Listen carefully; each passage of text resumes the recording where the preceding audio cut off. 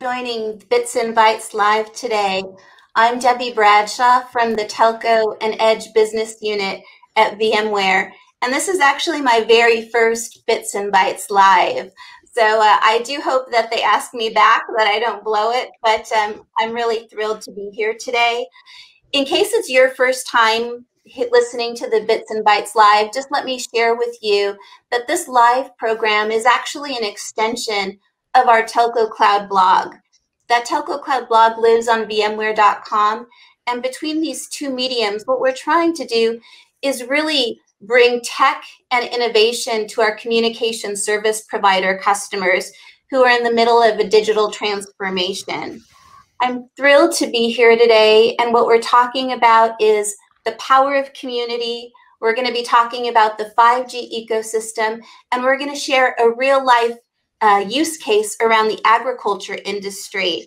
But the real rock stars today and the people who really deserve the credit are Kurt Steck, who's the managing general partner of the 5G Open Innovation Lab, and Jim Brisimitzis, who's also the founder and general manager of the 5G Open Innovation Lab. Thank you guys for joining. Thanks for having us. Yeah, thrilled to be here.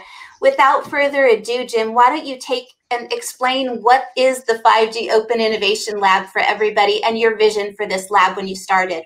You bet. And thanks again, Debbie, for inviting us to today's episode. So the 5G Open Innovation Lab is an applied innovation program. We looked at 5G more than just the connectivity and all the great stuff that is planned. We looked at it as an extension of the edge as well. And we looked at that in the context of where enterprise and digital transformation is going.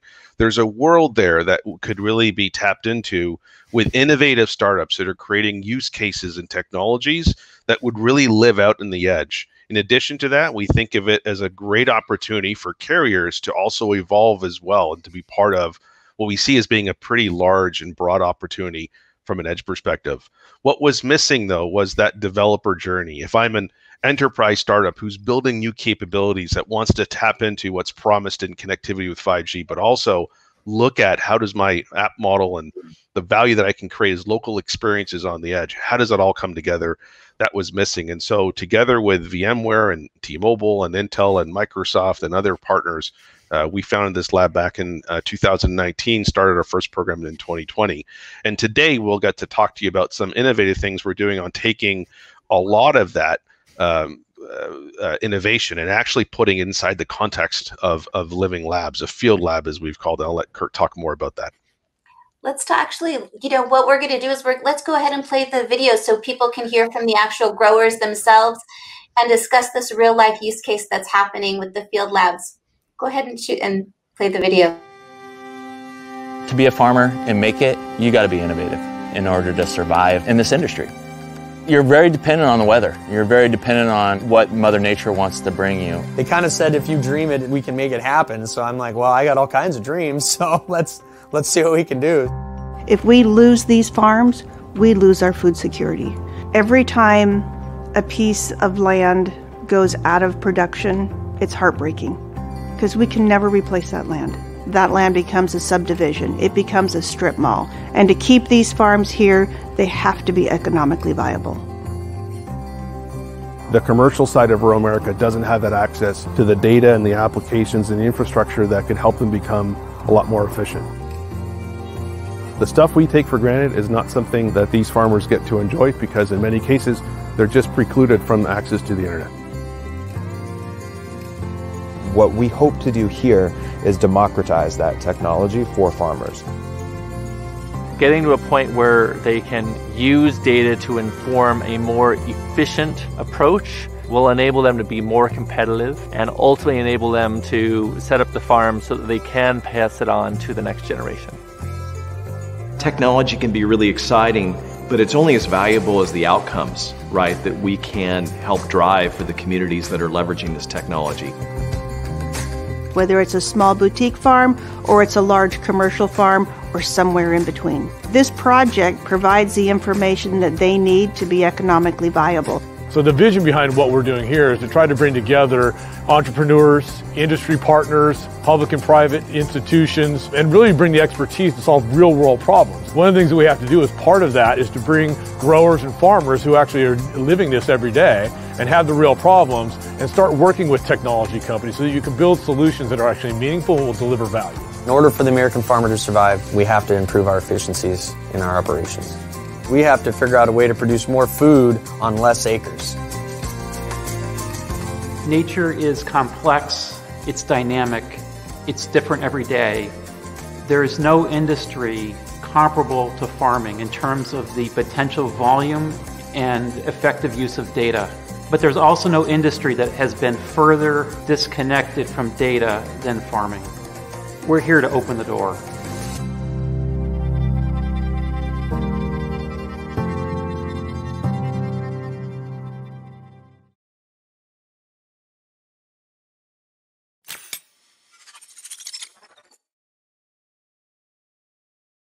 I know you guys, you really should be super proud of what you accomplished in 2020, despite a global pandemic and bringing your life.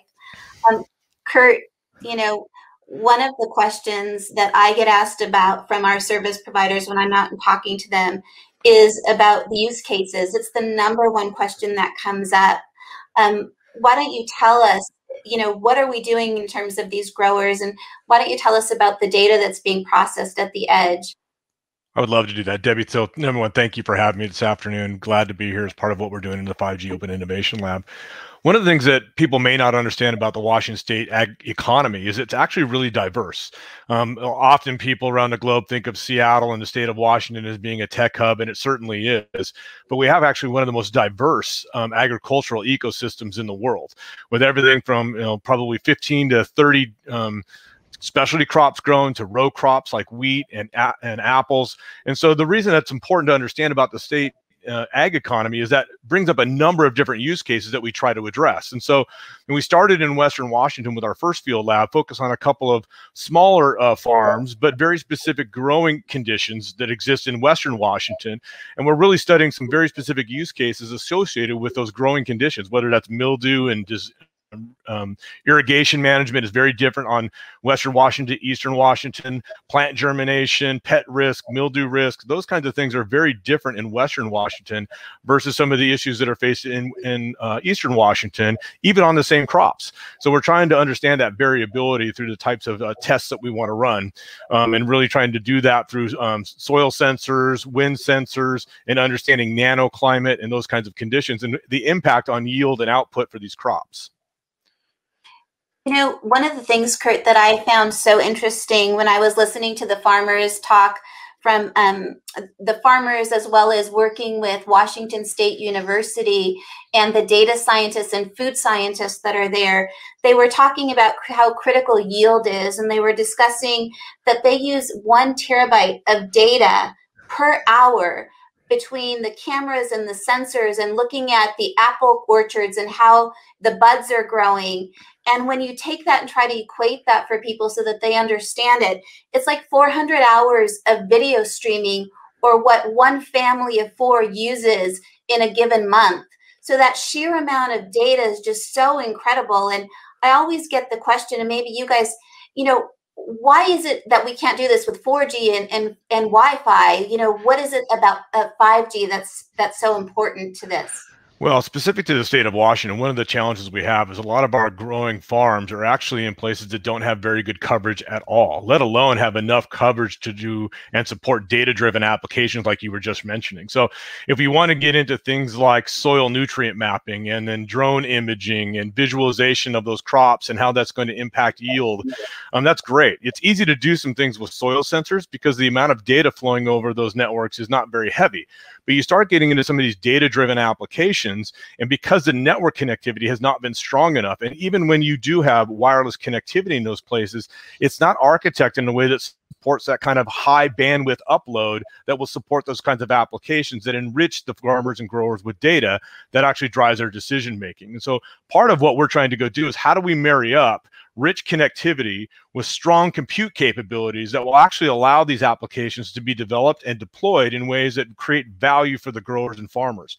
One of the challenges we have in the industry in terms of why it's been held back from some of its digital transformation is there's no business model, right, that is delivering real value to the growers at scale, at the same time driving enough network volume and traffic that leads to the operators extending their networks out there and building those networks out. So we have a bit of a cart and horse, chicken and the egg type of problem. And so part of the reason that we've established these labs is to establish that value creation on both sides of that equation. So that's why we brought in the farmers together with the network providers, together with some of the technology providers, to try to prove those business cases out by developing the types of applications that are going to create a business model that everyone can get behind that will drive that transformation in the industry. Yeah.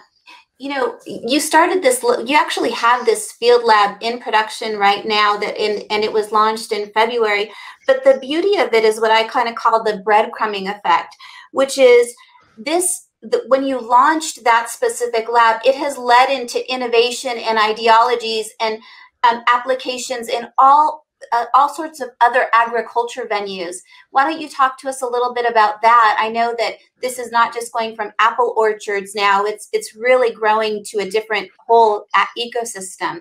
Yeah, one of the things that we're looking to do is, how do we take that model of bringing growers, technology companies, network operators together in a broader way around a broader set of crops to even drive that transformation further? And we call this phase 2 of our ag innovation zone across the state, where we're trying to address a broader set of crops. And so we're moving into some critical, I'll say, commercial crops in the state, those being hops for beer that people are very familiar with, wine grapes, looking at apples, which is a huge crop in the state of Washington, cherries, pears, a lot of those what they call specialty crops. And so they have some very specific growing needs. They're quite complicated in terms of everything from growing to pruning to the overall process of manufacturing and distribution.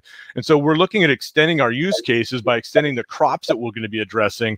And part of that is in this Eastern Washington area, there's not a lot of population. And so the network coverage over there hasn't been driven out as far. And so that Eastern Washington area is actually really suffers from a lack of connectivity. So we're going to extend our work in a phase 2 into Eastern Washington, try to bring connectivity out and drive that experimentation and really try to bring the community together. And Jim and I really believe that community-driven innovation is lasting because it proves value on all sides for all parties involved. Most definitely. Yeah. So one of the next things, that's so important, you show all of the companies that are involved. It's everybody. It's high tech, it's startups, it's it's colleges and it's the universities bringing this together. And Jim, when you started and founded the lab, did you think you could get all of these companies working together cohesively, to bring value to this, to innovate in this area?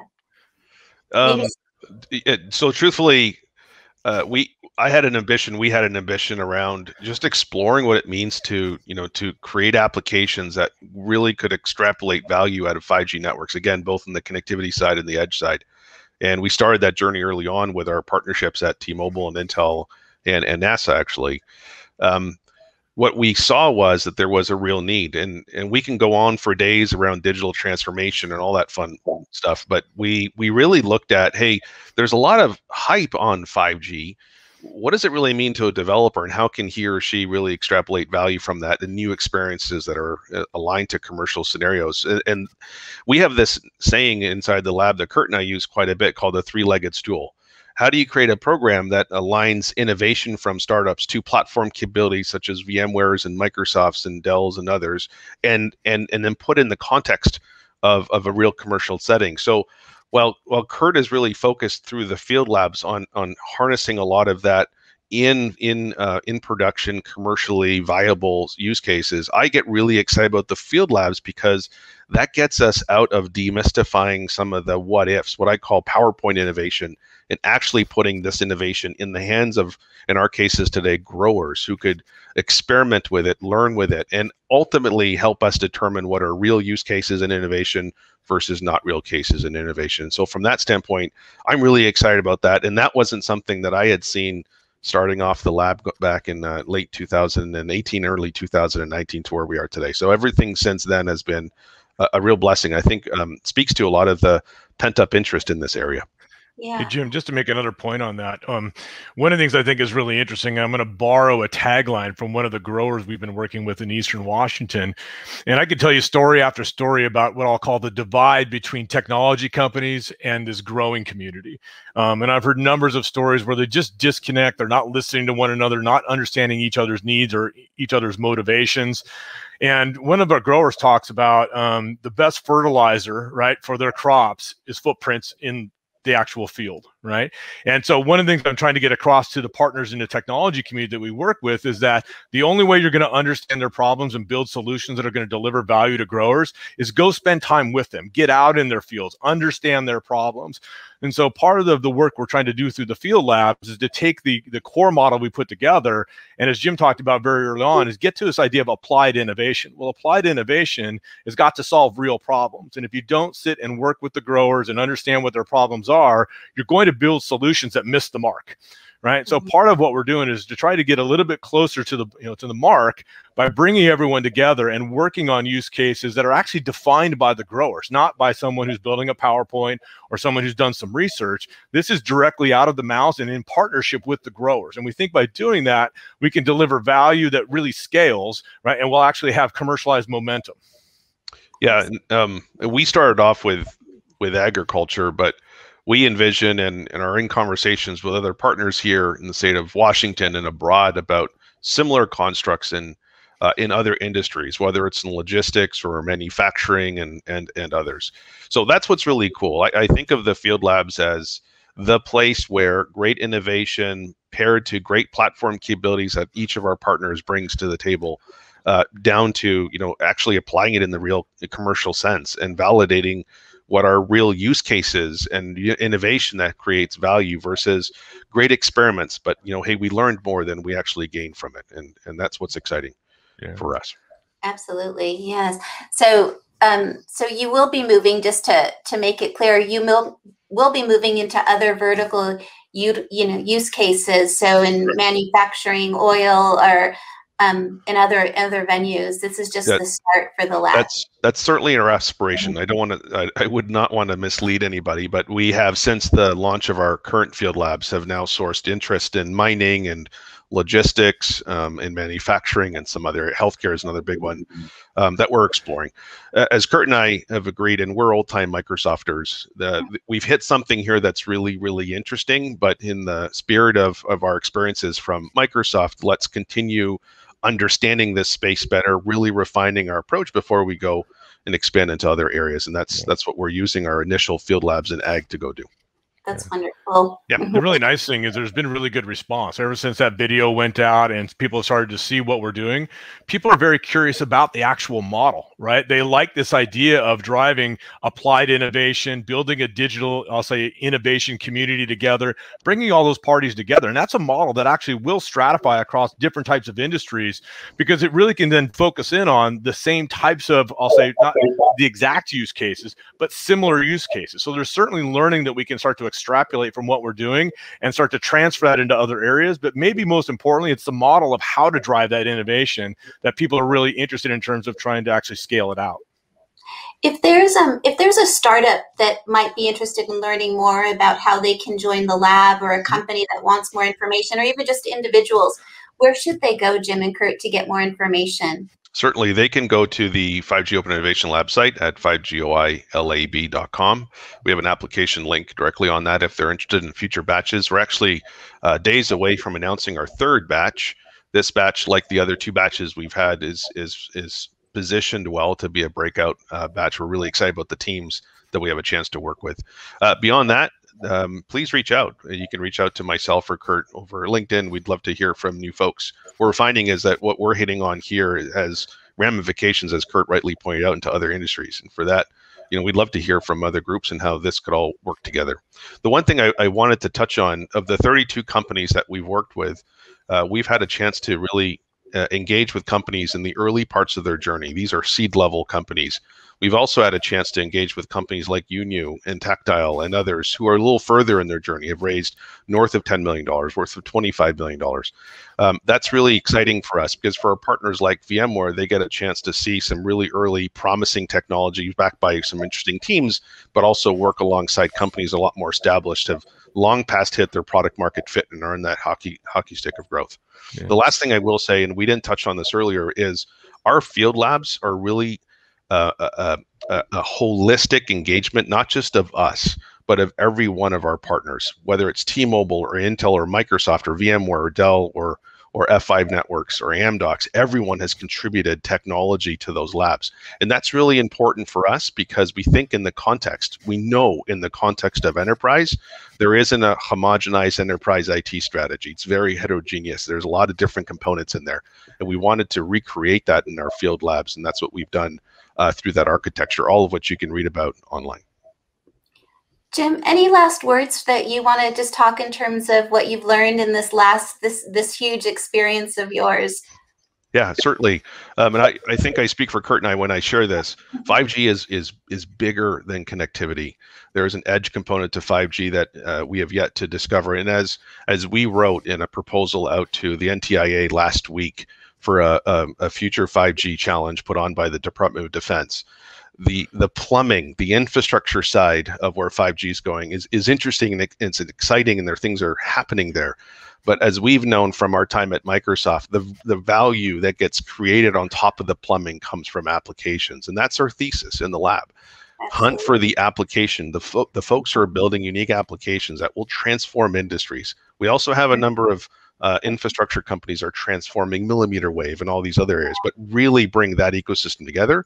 That is going to create what we see as a much bigger opportunity for 5G that includes connectivity, but also the computing on the edge piece as well. And those are the areas that we're exploring. Kurt, any last words from your standpoint? I would say, Jim, just to further that point a little bit, there's a lot of programs that focus on the supply side, right? You say that vendor infrastructure side of what's happening in the 5G space, which is really exciting in itself. We think we're one of the few groups that's really focusing on the demand side, right? Creating those applications that are going to take advantage of those platforms, of those networks that are being created by these technology companies. And so, we want to be a leader in that space and really help companies that are focused in on building those applications that we think are going to grow and scale that opportunity even faster. Jim and Kurt, this opportunity is so exciting, and I can't thank you enough for joining our Bits and Bytes live program today. We really at VMware value and we focus on using tech for good, and really pushing innovation in tech for good. So this is a perfect example of doing that, and I can't thank you enough for joining us. So look forward to further discussions with you guys. Likewise, and thank you again for the introduction. And by the way, you did a great job for your first time doing Bits and Bytes. You did a good job. And VMware has been a fantastic partner to us, and we really appreciate that. Thank you. Thanks, you guys. Cheers. Bye.